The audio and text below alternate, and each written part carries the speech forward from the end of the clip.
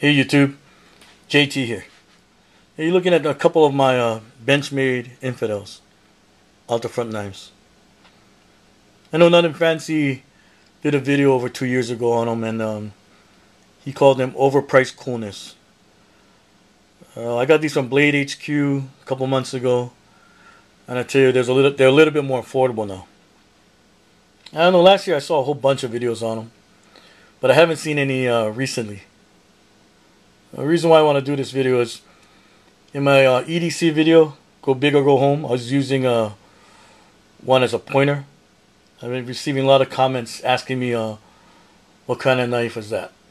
So I guess, maybe there's a whole bunch of people, a new crop of YouTubers or knife enthusiasts who haven't seen this knife.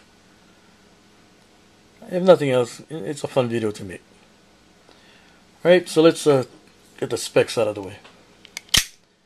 Alright, so it's the blade steel is D2 tool steel. It's a McHenry design. He's one of the designers from the Benchmade 710 knife. It's a double edge spear point.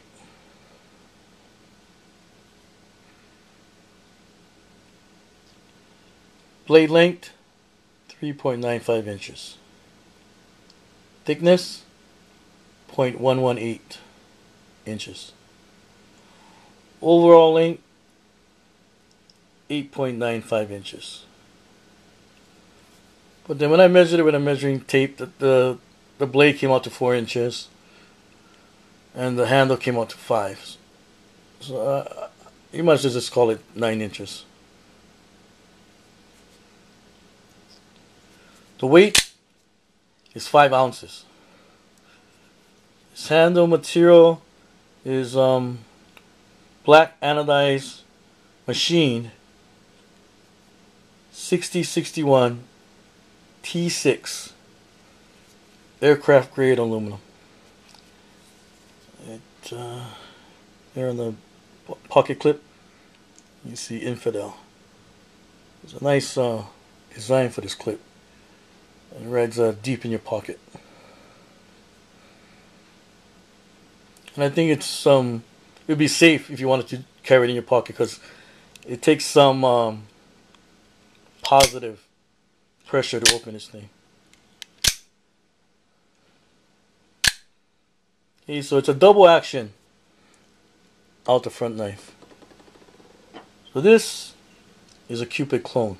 This is a single action.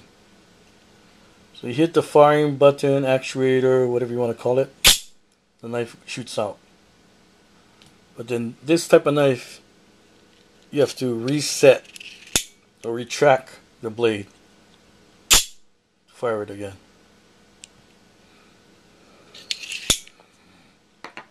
Whereas your single action, double action, open, close, open, close.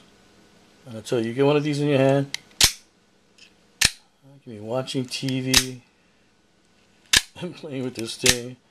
It's a little dangerous doing that. You're going to forget you have a knife in your hand, next thing you're going to stick yourself. But what I'm saying is, this is addictive.